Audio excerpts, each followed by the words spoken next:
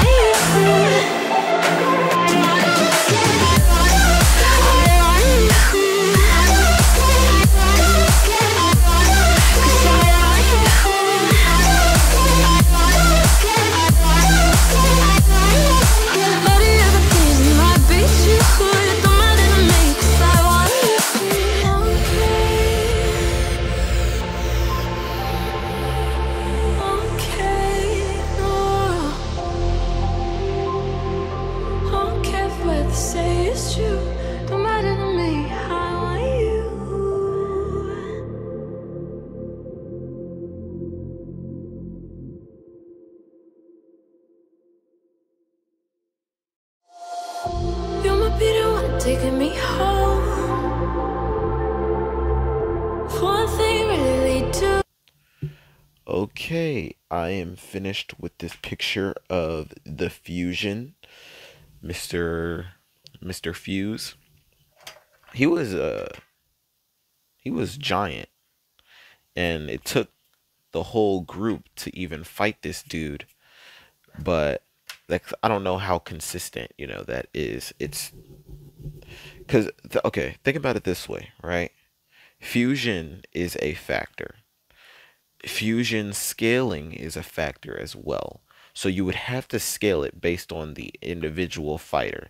If you take someone like Goku and fuse him with somebody like Yamcha, the change would be less significant than if you were to take Goku and fuse him with Gohan, right? I'm using these examples because I don't want to directly fuse Goku with obviously Vegeta, which is the two strongest of the group. I don't want to fuse the two strongest. I want to fuse people that like haven't fused yet to gauge power.